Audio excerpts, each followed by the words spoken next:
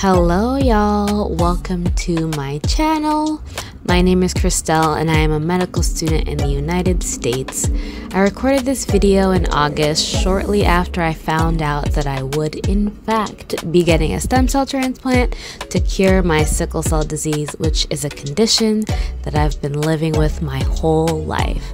This morning I was working on my IRB protocol while planning transplant and moving logistics with my brother Carl. The conversations that take place in this video were inspired by Michelle Reed after she posted a video of her going back to visit New York City after moving back to her home state of Texas. Her reflecting back on that season of her life got me to reflect back on my life since moving to California. Hey y'all, I hate that my voice goes up like 10 octaves. Hey y'all, and then I talk like this. Anyway, so hey, normal voice. It's been a couple hours since I last filmed. I had woken up and was at the computer. And then I went downstairs to make breakfast, and I thought I was gonna like clean up the kitchen and be productive, but no, I napped. And now here we are. Way too late. It's like almost 2 p.m. and so I just sort of finished getting ready. Thanks to my homegirl who like got me this. Oh, she didn't get it for me, but she let me use her really cute shirt and she taught me how to do a wing. Okay. So I'm here looking cute, feeling cute. I have my hair tied up. If you know, you know. I'm trying to lay down these edges so I'm looking like extra fresh. I haven't retwisted my locks in a really long time. But anyway, that's besides the point. So I wanted to take you all with me as we go to the beach. So as you guys know, I'm going to get a stem cell transplant, and right now I'm in this place where I'm really trying to enjoy some of the things that I know I won't be able to while I'm doing the transplant and in the recovery process. So one of those things is that I can't be in the sun, and also I'm moving for the transplant, and so I won't be near the beach, or at least warm beaches anymore. And so I just figured I would go to the beach today so that I could enjoy the things that I won't be able to. And I feel like it's been sort of making me think about the past and how I'm always so quick to sort of move on to the next season, or I don't necessarily take time to enjoy the simple pleasures of the current season that I'm in.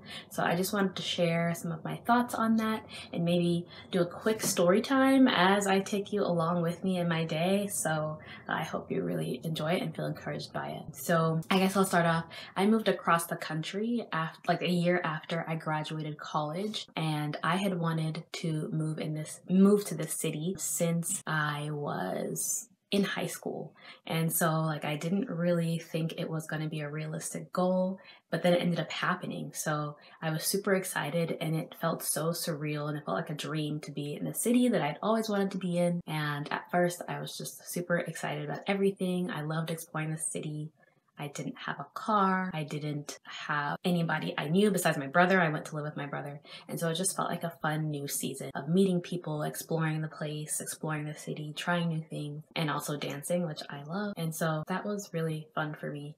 But I feel like over time, that novelty kind of wore off, and I felt like the inconvenience of not having a car kind of took over and made me forget about the simple things that I enjoyed about traveling the city. And I'm trying to recognize that, yes, that's a fair thing to sort of wrestle with, and like it was an inconvenience, it just was what it was. But really trying to look back and think about how sorrowful I was about that thing, even though I had been so excited to move. And I love exploring the city. I never had a car before. I always took public transportation, so taking the train wasn't going to be an issue, but somehow the inconvenience of not having a car really clouded that. I also ended up being in a lot of chronic pain for like the 2 years after I moved out here, and so that made it really difficult as well. So anyway, let's pause the story here, sort of rally myself and my friend. I'm gonna get packed up, and then I'll see you at the beach, and then I'll finish the story there. All right, toodles.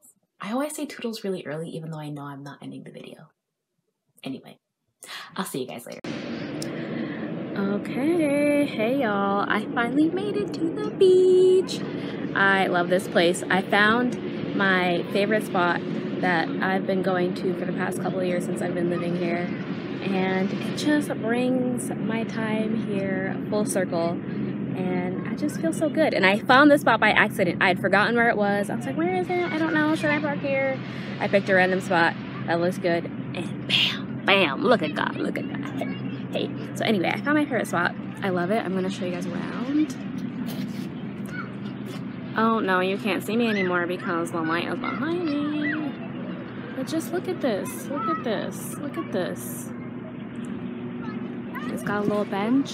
I have all my snacks, a little tripod, my water bottle, water. I don't say water like that, I say water. And then my cute little friend in the background, you know. Hello. I love her face.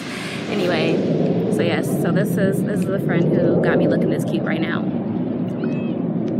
So yeah, anywho, I wanted to come on and like share my little, finish the rest of my story that I had started earlier in the vlog about being present and just enjoying the season that I'm in and doing the things that I won't be able to do soon. But I actually think I'm going to not finish that story right now. I just want to enjoy being here at the beach. So I don't know why I'm waving my glasses like this. But anyway, yeah, I'm just going to sit and enjoy the beach, and maybe I'll come back on before I leave. Okay. Toodles. Hey y'all, so sorry I did not pick up the camera after I left the beach, or even after I recorded that clip at the beach. Obviously, I am no longer at the beach. So yeah, I just ended up having a really good time. My friend and I were just people watching and watching the waves, and there was like there was actually I think there was a test for an air show happening. There were a bunch of there were 5 or 6 planes like doing all these crazy tricks in the air and then leaving like the little plane cloud behind it. Is that what it's called? A plane cloud? Comment down below if you know what the plane cloud is called. Anyway, so yeah, I was just really enjoying my time with my friend, and I ended up not recording. Then we went to go grab a bite to eat, and then afterwards we came home, and my roommate had his friends over, just a couple of his friends, and so we just were chatting it up, having a good time. Is someone at the door? Nope, just weird noises in my room. So anyway, yeah, so we were just having a good time. It's 2:30 now, and I've not stayed up this late in a while, but it was just so nice to talk to my friends, and we talked about some deep stuff, so that was really good. Yeah, so we just had a good time. It was just nice to chat and catch up. Sorry about not recording. Sorry about not picking up the camera, and also not finishing my story. Yeah, so I'll probably finish it tomorrow. Lord knows 2:30 a.m. is not the time for me to be talking and trying to record. So yeah, but I'll talk more about them tomorrow. I keep saying tomorrow. I swear, tomorrow we're gonna have this conversation, me and you. And if we don't have it, I don't know. You choose the punishment. But actually don't. Please don't. Okay.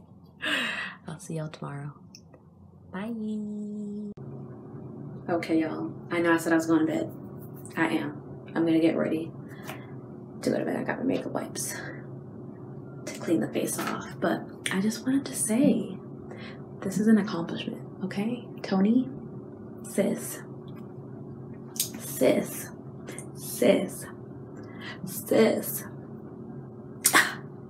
I don't mind the burn on my forehead. Y'all, I was frying some plantains. People got me calling it plantains now. Anyway, it's called banan pezé in Haitian Creole. So, yeah, don't mind a little patch, melanin-less patch on my forehead. But anyway, I'm really feeling this look, this little 90s look. Anyway, so I'm really proud of myself, y'all. And these are the little things I want to document. And maybe I want to document big and little things, but these are the things I want to document on YouTube.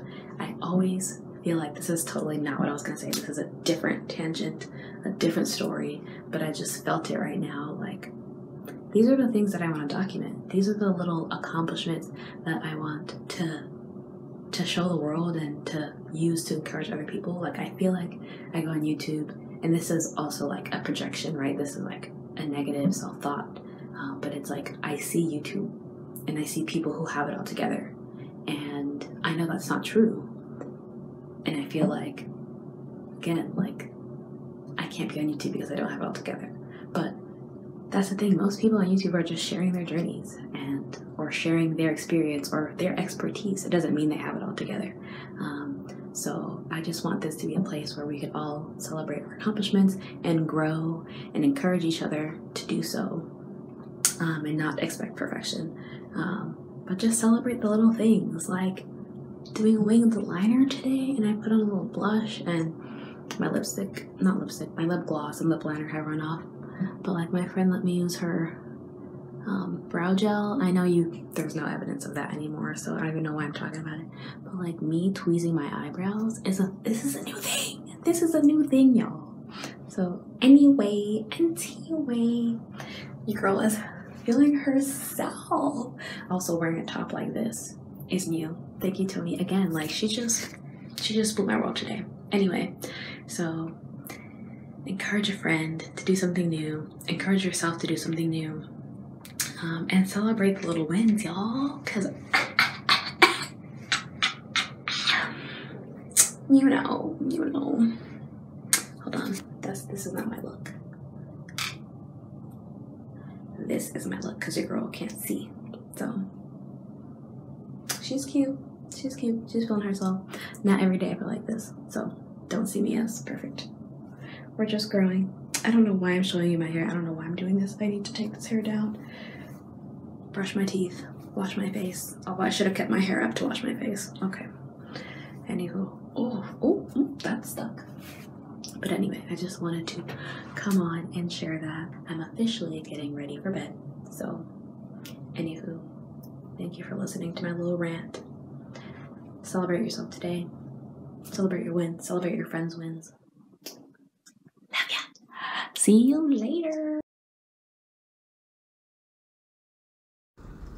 So, remember how I said I would finish the rest of this story tomorrow?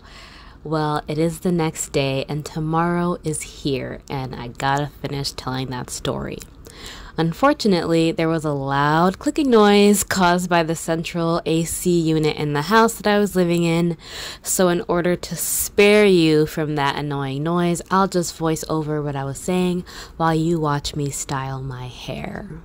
This is not a how to maintain your locks or a get ready with me routine. My only rhyme or reason to use the products I use in my hair is to make it feel soft and to smell good, and that's about it. So yesterday I started introducing my story of moving across the country, and while I was initially excited, I sort of let the inconveniences of not having my own car and having long bouts of chronic pain bog me down and make me feel jaded about something I had worked so hard to achieve. And I want to say there's nothing wrong with recognizing those inconveniences and letting myself feel those negative feelings, because it was indeed a frustrating situation. But I do feel like those feelings manifested in a pattern of apathy in my life and feelings of discontentment in my current season. I was constantly in a state of wishing I was in my next season or back in the season prior. It was like something that had once been so exciting became burdensome and something I could no longer celebrate. I used to love traveling in the city using public transportation, but then all I wished I was having a car so that I could get home faster.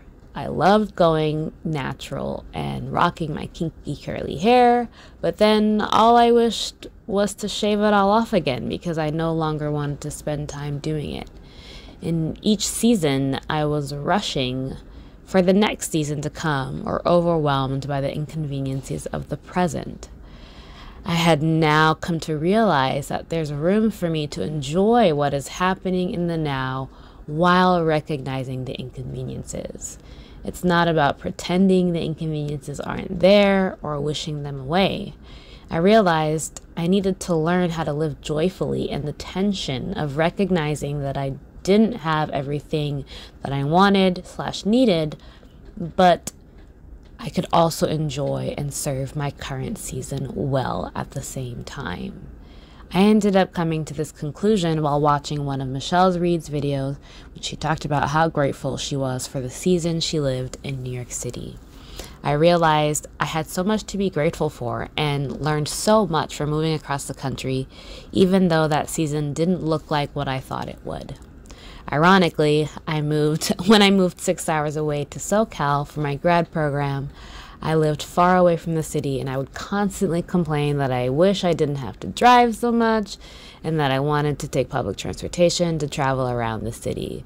And I caught myself in a cycle of not appreciating my present season, and I didn't really want to live that way anymore. So thank you to Michelle Reed for that video, because it encouraged me in such a positive way. Now I realize that there's room for me to recognize what I'm not happy with and still enjoy the little pleasures in life while making changes where I can. So I just wanted to share that tidbit because it was on my heart, and I'm still working out my brand on YouTube and what I want to share on this platform, but I definitely will continue to share these stories of personal growth and development in all aspects of my life because I value being a progressing person. I'm not perfect.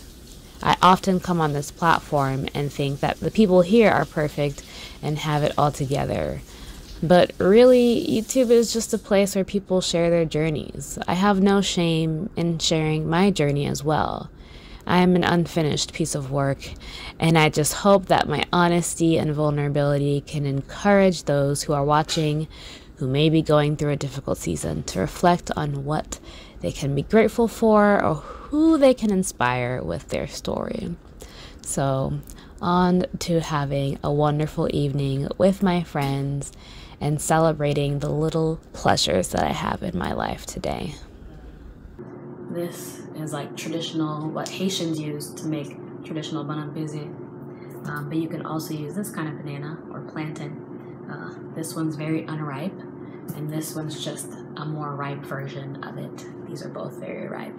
I used to always love the unripe ones, but now these are grown on, so we'll see.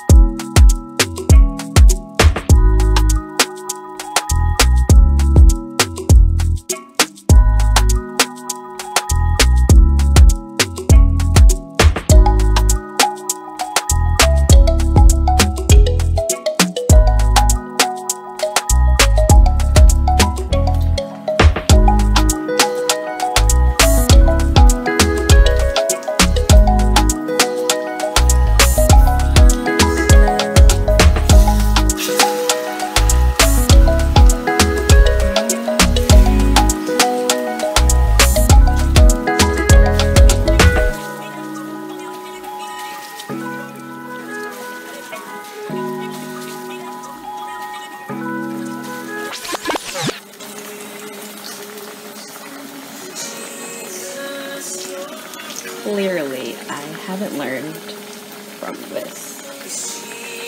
Anyway, hopefully these come out good. It looks so nice to have, like, you still have like a loose, like, free element of your hair without having to deal with detangling. Yes.